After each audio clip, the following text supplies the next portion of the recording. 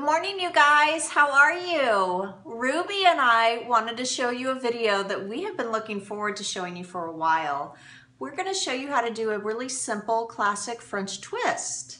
So I have gone ahead and prepped Ruby by doing some back brushing through all of this area, leaving the perimeter unback brushed. And how I did that, I'll just show you briefly, is I just took some slices. I did back-to-back slices this way down a mohawk section, and then a couple underneath on the sides, and I used my brush right at the base, kind of pack that down a little bit.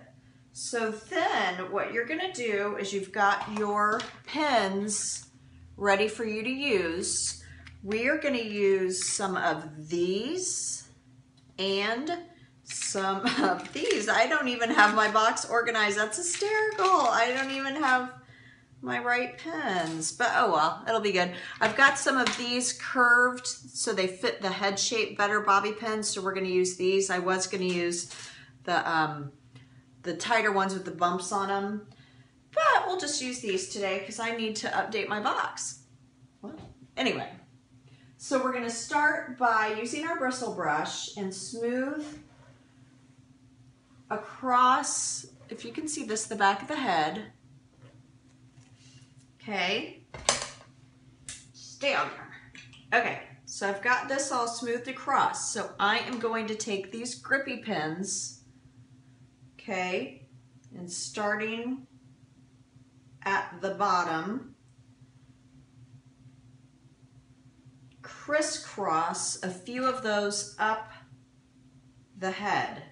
So I've gone in with my first one, then I've crossed that second one right across from it. I'm going to do a couple more right here. I hope you can see this and I'm not in your way, my big old ears. So I'm just making a little track right up the back of her head. Can you see that? Crisscross, crisscross.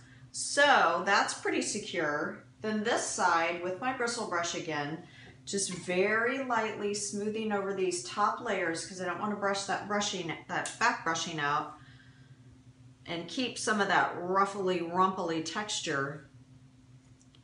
I'm going to pull this across this way, okay?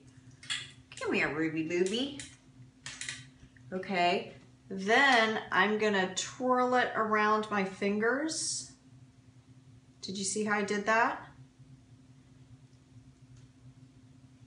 My fingers, twirl it around my fingers, tuck that tail in or leave it out, might be kind of cute. I'm just gonna cram it in there, okay? Then I'm gonna take these hairpins and pointing away, like towards the window, which you can't see, I am gonna grab a little sliver of hair, and then when I get to the scalp, make a U-turn and cram it back in the other way. So I'm going in and making a U-turn.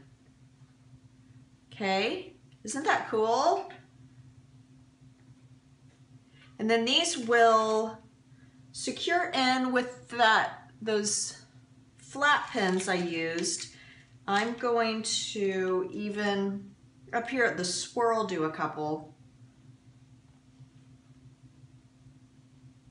And you can crisscross these too, but that is absolutely beautiful, pretty secure. Look at that little tornado in the top. Isn't that cute?